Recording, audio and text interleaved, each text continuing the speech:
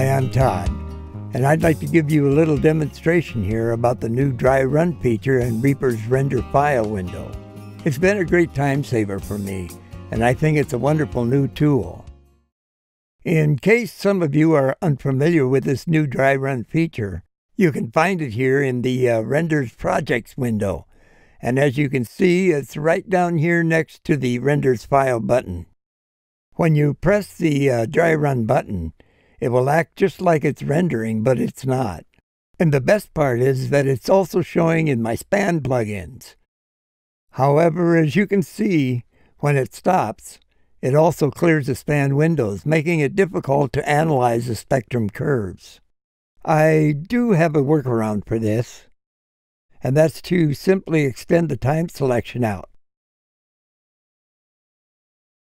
That way, the dry run won't stop right away. So what I've been doing is simply grabbing a screenshot of my span windows, so I can still analyze them after the fact. So my feature request would be that, if at all possible, we could use the dry run feature without it shutting down when play stops. Well, that's my feature request, and regardless of the outcome, I especially want to thank the devs for the dry run feature, as well as the relimiter and JS loudness meter. I think they've taken Reaper another step forward in being the #1 DAW. See the shadows of the night slowly fade away. Listen to a meadowlark start another day. Feel the warmth of the morning sun turn your face into the wind. Take a look all around you, know what it's like to be free,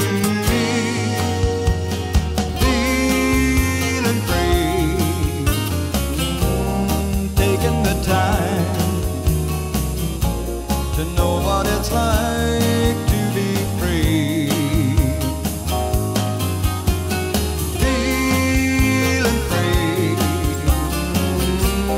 catching the sun. If you're still with me, this is a song I wrote and produced for Hollywood producer Michael Simpson. It was for a video film about a dude ranch in Montana.